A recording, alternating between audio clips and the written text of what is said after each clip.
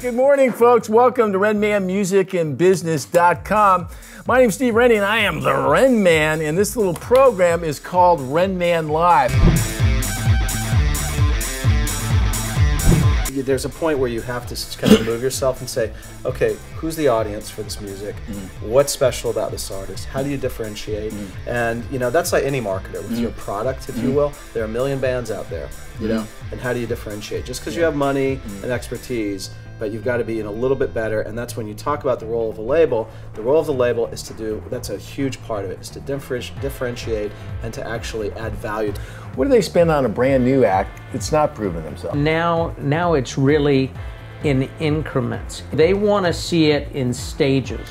So to answer your question, what is that stage checking? It's probably $50,000 to $100,000 in marketing.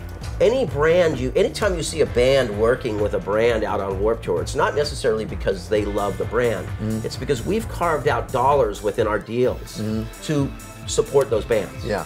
But take a step back and win the hearts of the fan with your brand. Being involved with a commercial, your music is a backdrop, something, is becoming a legitimate and powerful tool of exposing music to people in places where they are, instead of worrying about why they're not on K-Rock or your favorite radio station. I probably had my first marketing meeting at Warner Brothers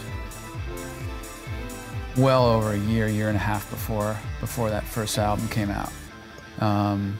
Just to start talking about ideas on, you know what we were going to do, what new things out there we could use, because that's just how long it takes.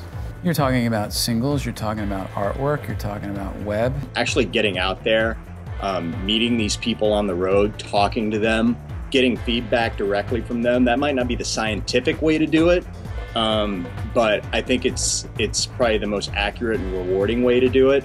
The company you keep with other bands will dictate to some degree who your fans are going to be.